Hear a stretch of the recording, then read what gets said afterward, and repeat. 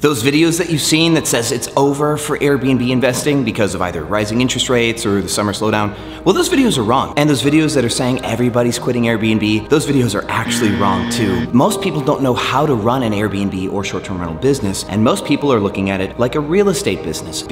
Some people are failing, and in this video, I'm gonna help you fix that, so that way you don't fail. If you invest money into either buying a property or doing arbitrage like me or co-hosting, this video will save you from the 3 major mistakes most people make when getting into an Airbnb business. My name's Sean Rakujich, making $3+ million per year in the short-term rental space. I've made more than $10 million on Airbnb alone. I have over 120 properties. I work 0 hours a week, and we're still growing through all of the drama. So let me teach you how to be successful like me and not to cry like them. Let's jump in. Welcome back, everyone. So I just got back from speaking at a short-term rental convention a few days ago, and everything just started clicking together. There's so many people who are at this convention, just like the people that you've been seeing on these YouTube videos saying that everything is falling apart. These people are mostly people who are buying properties, but what they are real estate investors buying property to run Airbnbs out of them, but they're looking at Airbnb and real estate the exact same way. And this leads me to number 1, the first mistake that most people make when investing in an Airbnb business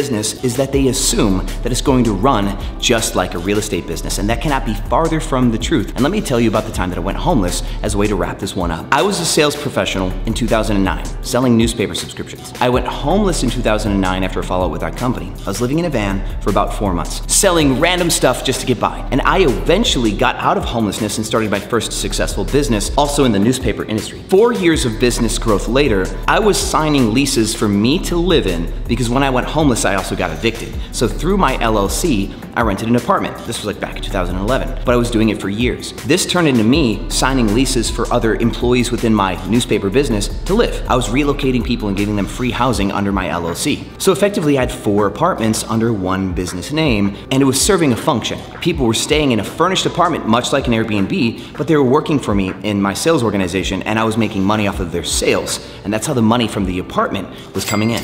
Well, that has nothing to do with real estate, right? Even though I signed a lease for a property and I'm holding a furnished property and someone is living there and I'm making a value, that had nothing to do with the real estate. It was that I wanted to relocate some of the best salespeople from across the country to come work in Houston, and that made me money. Well, when they all moved out, I had 3 apartments that I needed to pay rent on that I didn't have any other plan for. I was just gonna have employees stay there. But then I put it on Airbnb because one of my friends mentioned that they stayed in Austin at a house.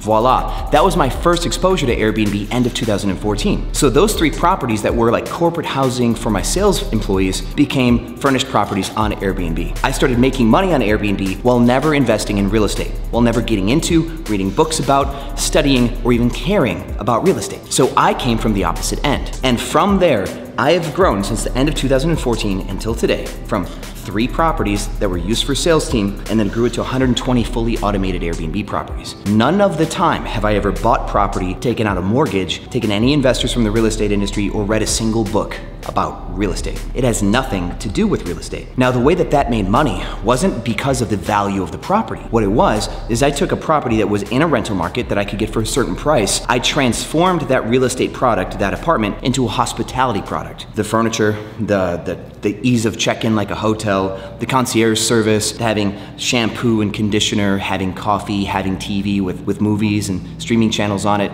and all of that stuff that allowed somebody to come in, check in, drop their bags, stay the night, and leave. That is hospitality. And most people that get into Airbnb look at it from the lens of real estate. What is this property worth? What can it cash flow? If I Airbnb it instead, I can cash flow more. And they're focused on cash flow. So when you watch these other influencers in the space, they're misleading you on what you're really doing if you're trying to get into Airbnb. They're trying to convince you to invest in or buy properties that will perform well on Airbnb, but for the sake of real estate. And to be competitive on Airbnb, you need to kind of ignore all the real estate product stuff and focus really on what will generate long-term safe cash in the Airbnb space. This is how my business survived COVID, where some people didn't, and this is how my business is still growing and printing just as much money as normal here in the summer of 2022, where a lot of people are saying that there's this huge summer slowdown and nobody's booking their spaces. The reason why is because I rent apartments and put them on Airbnb, which is a cost-competitive product. I have in-house housekeepers that I pay $12 to $15 per hour, which lowers my internal operating costs. So my cleaning fees aren't insane. While everybody's raising their cleaning fees because the cost of labor is going up and they're using third-party companies, my cleaning fees are staying low because I've built a company, a hospitality business. So I'm scrappy, I'm lean, my product isn't inflated in price, where real estate people, they'll just inflate the price with the market. They have no concept of competitive pricing. They think that everybody's gonna raise their cleaning fees and everybody's gonna raise their nightly rate because they are following the real estate market. My business is chugging along in the hospitality space and putting everybody to shame. Mistake number 2, this affects both buyers and arbitrageurs. They're not doing their market research, and they're not doing their market research the right way. See, real estate people will research the market as far as the comps for the home, but they're not doing research on Airbnb. You can do market research on the Airbnb platform. You can find out how many listings there are, what size those listings are, if those listings are getting bookings, and then at the listing level, you can go through an entire listing and discover everything about that listing. How many photos does it have? What are the quality of the photos? What is their nightly rate on weekdays,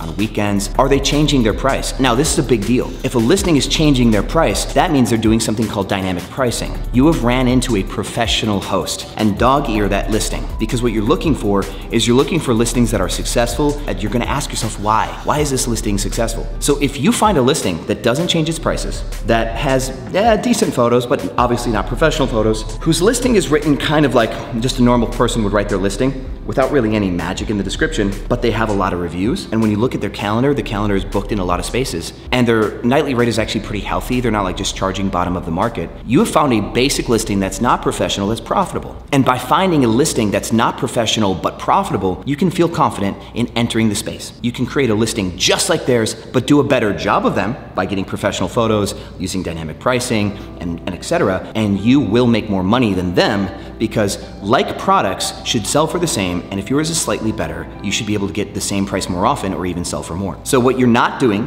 what most people are not doing, is doing the proper market research, looking at the market through the lens of Airbnb. And this leads me to the videos where they say everybody's quitting Airbnb. Well, in what cities are everybody quitting Airbnb? Because they're not quitting Airbnb everywhere. I can talk about Houston all day. And you know what happened in Houston? It was actually a little bit of a Bernie Madoff kind of thing. There are real estate agents that make money when they sign leases. Me and my best friend Sean Ray, back in Houston 2013, 14, 15, 16, 17, started picking up tons of leases. First for my media company and then for Airbnb. He must have made $250,000 in commissions off of my lease's lifetime. I would be surprised if he didn't. Now that's a good amount of money to make, right? These real estate agents in Houston realized that they can get 40 or 50 different people to all sign leases at the same building that allows Airbnb and make commission on all 50 people, thus giving themselves a 6-figure payday. What happened is in 4, 5, 10 buildings in like downtown, midtown, medical center of Houston, leasing agents and apartment locators got together and crammed a bunch of people who knew nothing about real estate or hospitality, knew nothing about Airbnb, and put them in spaces saying you're allowed to run your short-term rental business here. People just bought furniture and put the stuff online. No dynamic pricing. They did get professional photos. They spent a good money on their furniture, but they otherwise had no hospitality experience. Now, what happens when you take and you inflate the inventory of one product by say 5x in one neighborhood and no one knows what they're doing? A lot of people are gonna lose money. Now, my friends, the people in the space that I've been working with for years, they're still in Houston. I'm still in Houston. A lot of us are making money in Houston, but the people who started there and did not study a single thing, market research included, failed. Anybody who got these apartments should have first looked at the environment. Before they got their lease, they should have checked the neighborhood, seen how many listings there were, and seen if those listings are making money or not. They would have discovered that this apartment locator, real estate agent person was trying to shove them in a building that had 40 or 50 other Airbnbs in it, and that none of them were making enough money for that building to make sense. That is their fault. It's not the industry's fault, it's because people got hopeful and bought the lie that the real estate agent was selling them. Real estate agents are at fault for the failure of a lot of arbitrageurs in Houston and places like Atlanta. It's not the short-term rental market's fault, it's shady real estate agents. Now this hints at number 3, which is that most people try to make this passive without the front-end work involved to make it so. Now this business can be passive. I'm a prime example of it. 120 plus doors, 0 hours a week. I just bought a bus, ripped out the seats, turned it halfway into an Airbnb and took it on a road trip. I went to Electric Daisy Carnival, Lightning in a Bottle. I will be at places like, hopefully Electric Forest if my tickets go through, Burning Man, Shambhala, Bonnaroo maybe even, an event called Arcadia. This year's my year off. I'm going to a bunch of festivals, having fun, listening to music, making friends, because I can. But the first few years of automation was a journey, and here's what you need to automate that other people aren't doing. First thing you need to do is you need to start doing dynamic pricing. Dynamic pricing, raising your prices and lowering prices to meet demand in real time, will get your calendar completely full at the most money you can make. I heard someone say at this convention I spoke at that if you're 95% occupied, you're not charging enough. Well, that's actually a lie. That's false. If you're 95% occupied and you're not ever changing your prices, then you're not charging enough. But if 10 days are booked at $1,000, 10 days are booked at $700, and 10 days are booked at $150, you could very well argue that that was the most those individual days were gonna get. So understanding the concepts of dynamic pricing to maximize your revenue and then start to hire the right people in your company. So step 2 is you start hiring housekeepers. Now you need multiple apartments or multiple houses to hire housekeepers by the hour. You wanna own their time. And if you hire those housekeepers, run them by the hour, then you will buy down your costs of operations, which means you can raise and lower those prices to the true number that they need to be without being afraid of your housekeepers eating up all of your revenue. If it only costs you $25 to clean an apartment and you collect $75 for your apartment, you still keep $50 towards your rents. But if it costs you $60 to clean an apartment and you charge $75, you only get to apply $15 for that day towards your rent. And that's kind of scary. So get your housekeeping costs down by hiring people by the hour. I teach this in a free course, my YouTube channel, here you are, but if you go to my Facebook group, the hosts of Airbnb Automated, get in there and there's a free course. We start talking about all this kind of stuff. Next, once you have a housekeeper or two, you'll hire a supervisor for them. That'll make it so that way they continue to do their job well and you don't have to be the one managing them directly. Once that supervisor is doing a good job of managing the housekeepers, you also train them to talk to guests, help with guest check-ins, help with guest checkouts. You might even trust them enough to do purchasing, right, where they buy new sheets, new towels, cleaning supplies. Next, you're going to create a dynamic pricing automation using something like Wheelhouse. I've completely automated my pricing strategy on Wheelhouse so it does everything itself. Now, I would recommend that you watch it for a while to make sure it does what it's supposed to do, but at this point, if your pricing is automated, if your housekeeping supervisor is managing the cleaners and maybe even hiring new cleaners as needed and managing your inventory levels and guest stuff, the only thing you really need to worry about now is charging guests when they break things, and that's resolutions and arbitration. This is mostly automated at this point. You need multiple doors to hire one housekeeper. You need to triple that to hire 3 housekeepers. You should probably pick up a few more if you want to hire a supervisor and start to give them other things because you need to pay them a salary. You need money in the middle to pay them so that way you can keep it. I'd say you can automate an Airbnb business at about 25 apartments, maybe 8 houses, 10 houses. If you do that, you can go and travel just like me. But I don't think you should stop here. I think you should get more ambitious because scale makes you more dangerous.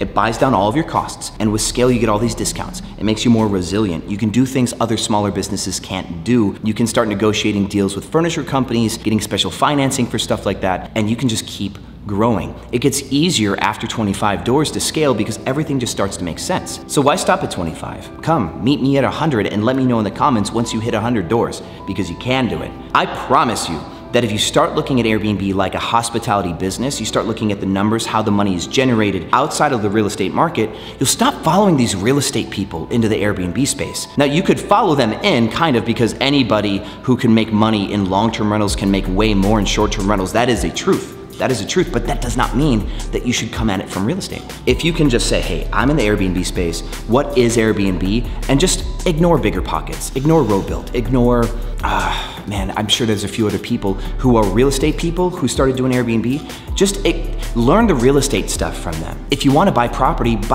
and learn how to do that from them. But they are not hospitality professionals. Some of them have 5, 10, 15 doors at most. And you know, most Airbnb gurus online only have 15, 20, 25 doors also. Stay here, ask me questions. I teach for free. Obviously, this is what I love to do. But if there's one thing I can do to save your life in this space, is just know that real estate and hospitality are completely different, and I've proven it. I have 120 doors that have nothing to do with the real estate industry. If you're gonna ask my unsolicited opinion about what I really think rental arbitrage is it's a blend of sales and hospitality. Because when I go to a landlord, like in this building, there's 2 floors of short-term rentals in this building, and they go to a landlord and say, I want 2 floors, but I want a discount on rent. I want free months of rent. And my students are getting 6, 8, 10 weeks of rent for free from a landlord. That's free cash in their hand. If you sign a 2-year-long lease and get 10 weeks of rent for free, that's money in your pocket, because when you run it in the short-term rental, you make $4,000 a month, but don't have to write the rent check for 2+ months. That's instant money. And you can't get free rent without learning to sell and negotiate. So rental arbitrage is learning to sell and negotiate in the front end and then deliver beautiful hospitality on the back end. Use that and you'll make so much money, promise you. And of course, I teach how to sell, how to negotiate for free on this YouTube channel. And if you want an easier access to all those videos, again, join my Facebook group, The Hosts of Airbnb Automated, and there's a free course waiting for you there. Again, my name is Sean, the biggest educator in the short-term rental space. Ask me questions, I'll give you answers. Thank you guys, and I'll see you on the other side.